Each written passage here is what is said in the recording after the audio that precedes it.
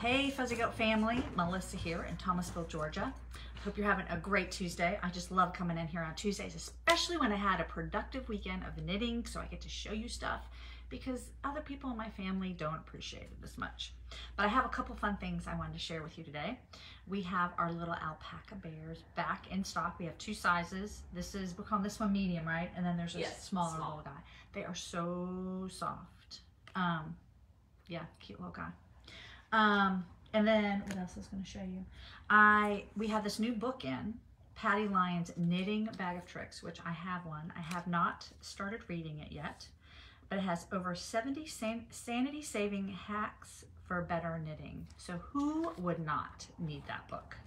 So yes, I just happened to look real quick at the content, and it talks about building a better bind off. So who wouldn't like that? Talks about cast on. So there's some really good information in this book. So this is Patty Lyons' Knitting Bag of Tricks. Okay, so let's just back up a little bit. I just got so excited. Hope everybody had a good weekend, like I mentioned. I had a good weekend. We had some wedding shenanigans, which I haven't been to a wedding. This light is just shrinking as I'm talking. So I hope it's okay. Isn't that weird? Okay, hold on. Raise you up. Okay. So anyway, had some wedding shenanigans, and which was a lot of fun. Like, I just hadn't been to a wedding in forever, and I guess kind of between, my kids aren't quite ready yet for that. Thank goodness. But what was I going to say with that? So didn't get as much knitting done, but one thing I will say, I got to knit a little bit on every one of my projects, and I cast on a new one. So that's what makes me excited. And I will say this is probably going to be a little controversial, but I will say it anyway. Today's November 1st, and I have put on Christmas music in my car. So I'm very excited about that. That just makes me happy. I don't know. Sometimes I do skip around and not, listen to all the time. But hello, Bonnie and Luann and Cindy. Thank you for watching. I have my little bear here with me this afternoon. All right. So where do I want to start? I have a couple things I want to show you. We have got a restock in of the yarn for Breathing Space. We didn't do kits because it's hard with sweaters because of sizing and such, but we do have yarn in for it. We have Emma's. A navy blazer is the blue, and then this would be 80s rewind, sorry. So that would be your color work in here. It's a real fun sweater. So yes, you can get the pattern on Ravelry, and we have these two yarns. So depending on your size, that would determine how many skeins you need of each, okay? And again, that's Emma's yarn. All right, and the other thing I wanted to show, I made this as a shop sample, I believe it was last year. I could put it on today. I'm pretending that it's warm outside, but cold outside, but it's not. It's rather warm. The sweater, I meant to look up the name of the sweater. I'll put the link in. It's a Marie Green sweater that I made a couple years ago with some fun cables on it. I'll check your Ravelry. No, you won't. Kaden says she'll check my Ravelry. I'm like, don't do that. It's not there. I'm not very good. I'll find it for that you. One might be there. I can't remember. There was a time I was really good at it. But this, oh my gosh, let's see. This is chunky yarn for the Franca. The pattern is called Vespertine. It was super fun to do. There's some bobbles, there's some cables, there's some increases, and there's some ribbing. And it just kind of fits over your shoulder. I did it in this, hold on, let me tell you the color. I know I'm gonna mess it up. Postbox? Postbox. Oh, I got it right. Postbox, which is the red and white, which is very holiday-esque. We have a great kind of a pinky purple. This color is called Granada. And it only took 2 skeins. That's the other beautiful thing. It was on a 15, and it was 216 yards. So I think one of these has 100 and something, 114. Yeah, so 2 skeins. I had a very little bit left when I was done. And if you could feel it, it is so squishy soft. Like feeling the yarn, yes, but like once it's knitted up, oh, really soft. And then we have this fun one. It's gonna colors this. This is Azalea, of course. Azima. Yes, my sweater. A-Z-I-M-U-T-H. Azima. That's right. I forgot. That's, yeah. This is the Marie Green sweater, DK weight. So we got that nice fun one, and then we also have this pretty blue and white. This one is called Starry Night. And then you could also do it, well, I have this one too. This one we have not put into the skeins yet. I mean, we haven't wound them, if that makes sense. We just got these in it. This is caramel, I think is the color name. Butterscotch, caramel butterscotch. Some kind of candy. But you could also do it in these fun striping ones that we have. These are what do we call these, Zulu? Oh, these are getting really hot on my lap. Kozu, sorry, Kozu. We have several different colorways, but you could do something like this for that. Again, that pattern is Vespertine, I think. I'm saying that right. But that's that pattern, okay? So I'm gonna put these down here for now. All right, what else? Okay, so projects, what do we wanna start with? I have the Hardigan first up on the docket. This is the sweater that I'm making for my, I don't have a picture because my friend, Trisha, I have finished what we were gonna call the back. And I was pretty excited because sometimes you just have to get it on the needle and just start. And so this is just the ribbing on the bottom. Let's see if I can tell you, it doesn't really matter. It's not just a 2x2 ribbing, it's a little fancier. It's got this one right here is like a raised rib. But anyway, so now I'm finished with that. So now I'm getting ready to go into the pattern work. And the plan is on this one is to make the front a little shorter because the back is a little longer than I think Trisha wanted, but I think we can adjust. So it's pieced together. So I think we're gonna be okay. I'll probably not join the hem, obviously, because this is about 1 inch shorter than the back, and just leave it slit. That's what I'm trying to say. And this is Hardigan, fingering weight, and Spud and Chloe fine, and it's color tutu. So that's that one. I feel like sometimes just starting that other side is like putting on the second sock on your needle, if you were to knit socks, which I do not. All right, the next one. This one I really want to get further along. Maybe I'll work on this tonight. I can't decide. This is the Promenade blouse. Well, it's feeling heavier than, yeah, let's see, okay.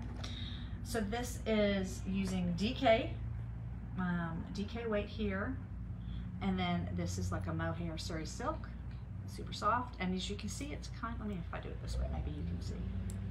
Yeah, it's not really see-through, but airy, maybe it's a better way of putting it. You do switch needles for each, when you switch the weight yarns, which is it's just knitting off of one onto another. You just have to remember to do it. And I think I've got, I don't know, I think maybe 3 inches, maybe 6 more inches in the body. And I think that's what she has on the pattern. So I do need to measure it because hers is pretty, I mean, it's a blouse, so it's kind of big, and I don't think I want that much material. So we'll see. I definitely need it longer than this. We're gonna say yes to that. And maybe 4 or 5 inches, I don't know. But it's fun. It's like I don't have to think too much except for changing the needles out. All right, so that is the Promenade blouse. Down here, Mr. Fuzzy Goat, hello. All right, the next one is my colorwork sweater. Oh yes, yeah, I got really excited about this one too. Bear down, it's really warm. So I have a lot of projects going on. As you can tell, this is the Forest Land pattern by Jen Steingass. It's color work. I have one more row to do my color work. Really happy. My color work, I'm using Federbrook, and I forget what color it is, but it's so much fun watching the colors change. The color I'm using for the main color is Mist. And I have one more row of my chart. You might ask, why didn't you just finish it last night? Because then I'd know I wanted to go to separate sleeves, which is be another few more. And so like I wanted to touch my other projects. So that is why. But I shall finish this, separating the sleeves. I don't know, that makes me excited too. Also I will say, I finished my ball. So that's pretty exciting too, the gray. So I have one ball down. And I always get excited when I separate the sleeves because it makes your circumference smaller and it goes much faster. So that's just my little tidbit. Yeah, so I mean, we're doing the class on this sweater, which has been a lot of fun. It's always fun to see the colors that other people pick and all that kind of stuff. So we've been having a good time with that one. All right, so that's Forest Land color work. Then, oh yeah, so I did cast, I think I cast it on last time. Oh, somebody's asking me when I have multiple projects, how do I work out which ones I'm going to work on? Is that what you're asking? That's a really good question. And I have probably too many right now because when I sit down, I don't work long enough on one to see progress, if that makes sense. So a lot of times, which one takes priority is maybe one that I'm almost done with, or maybe it's a color I want to work with, or need to get done. Because I did cast on the blanket for my nephew's baby too. So that's a very good question. And like when you have too many projects, that's why I like coming in here and having to show you guys. But like I feel like I want to be able to show progress. So I do try to do a little bit on each. My big knitting days, I think I've told you guys, are Sundays and Mondays. And so otherwise in the evenings, I usually just work on one. But on Mondays and Sundays, I might work on multiple ones. And my husband says that's a great question. He asks that all the time. How many projects do I have going on? Yes, well, it also allows me to play with different colors and different yarns. So this is a sample that I'm working for the shop out of this Knit a Little by Marie Green. Yes, say Marie Green. Sounds like I'm saying Marie Green. Slow down, slow it down. The pattern I'm making is called Biddy Bee Yoke Chart, and I'll show you a picture of it. It's got a little bit of texture going on. Yeah, there you go. You can see in the bottom and the top. Otherwise, this is all purl. I don't mind purling. If you don't like purling, you can always turn it inside out and knit it. But then when you're doing the chart or the texture stuff, you'd have to reverse it. What was I gonna look real quick? It's a DK weight, has multiple sizes. This book is great. It's got some great sweaters, different weight yarns and everything. This one happens to be a DK. It goes from 0 to 6 months. All the largest size is an 8 to 10-year-old. So that's kind of cool. And what else was I gonna say? I guess that's it. I wanted to see. Yeah, anyway, so it's got a little bit of chart work. It's really just this. That's the pattern. Something that I hadn't done before. So it is, like I said, purl. And then in the chart, they have knit one below. So let me see if we can see that. I think I just finished that row, so I was kind of curious what that was going to look like. Let's see. This is our brushed cotton, sorry, from Pasquale, from Italy, that I'm going to in a few weeks. So we have some more of this. This color is rose. I'm not sure if we have any more rose. We have some other colors. And the size that I'm making only uses four balls. Yeah, let's see if we can see that chart. I don't know that you can, because I haven't really done anything more with it. Let's see. You can see something's happening, like here. Yeah, but anyway, so I plan to get a little further along to see how that stitch is going to make the pattern. This is, like I said, a brushed cotton. Oh, I like the halo. It kind of has a halo effect. So very pretty, pretty, pretty. All right. Then the size I'm making is a 4T, which is why it looks so small. The last thing I wanted to show, if I can find it, yes, it's down here, is I did cast, Lordy. I did cast on the sweater for my nephew's the blanket for my nephew's baby that is due in December. It is just a pretty simple blanket, like with a slip stitch. Picture. Okay, I'll show you all a picture. Yes. I've just basically done the bottom oh, I don't know if you can see it.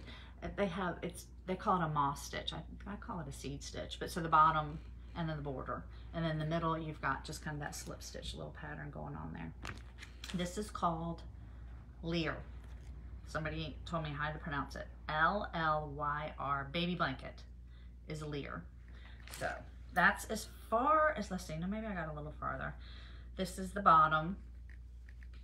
I'm using, it's actually, I think, an Aran weight. It's kind of heavy. And there's just a little slip stitch action. I can't probably see it yet because I've just done a couple rows of the pattern. This is all just the border. This has been a fun yarn to work with. It's got some thicker, thinner spots. Maybe not good for beginners, but it's fun. I don't have a problem using it. And I love the colors in it. At the time when we got the yarn, we did not know the gender. But it is a boy, it's a boy. And I think this will be just fun. And my sister says, well, you know, it'd be good because then if they have a girl, I said, no, I want this blanket to go with this baby all its life. It's supposed to just go with it. And then we make another one if they have a girl, which I hope they do. Because they're just some really cute little girl stuff. We have a really cute sweater dress here in the shop that I just want to make. We got a sample using that earth stripy fingering stuff. Super fun. All right, I think that was all I needed to talk about today. Oh no, I have one more. Oh my gosh, how did I forget this? I have two more. Oh Lordy. Okay, so for those of you that have been wondering, I have not finished my sister scarf. Speaking of my sister, but I did pick it up last night and I worked on it for a little bit. I lost it. This is, oh, that looks like I have a stitch I dropped over here. Oh, maybe not. This is Caladium. Caladium. This is using fingering. This is copper corky, Spanish moss, and I am more than halfway. I am here to tell you more than halfway. But these little balls seem to take a very long time to get smaller. So yeah, so I just need to sit down and do, I think I did a repeat last night, so that's fine. I do think this will be excellent for taking on the plane if I don't finish it, to finish it there, but I don't know. I haven't figured out that whole plane thing and how I'm going to knit on there, because it's going to be some prime time knitting, so I got to figure that out so they don't take my needles or anything, because that would be so sad. And then I forgot, I have a comment on my little notes here that said, I'm not sure which one is winning, the yarn or the pattern. So I know that was some people had some hard time understanding why I picked this yarn to do this pattern, but I did, and I'm okay with it because I like them both.